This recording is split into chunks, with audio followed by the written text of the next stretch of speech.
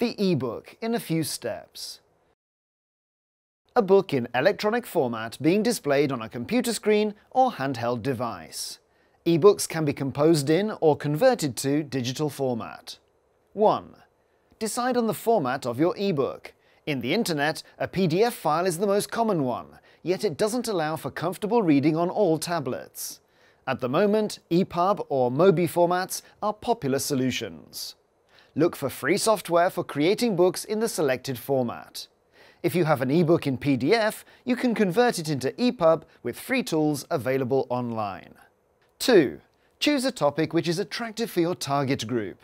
Make sure that the e-book solves a problem relevant for them. 3. Collect materials for the e-book. Read up on the topic in reference material and on the net.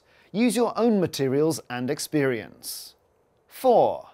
An e-book should have an engaging title, a table of contents, clear layout, and valuable, unique content.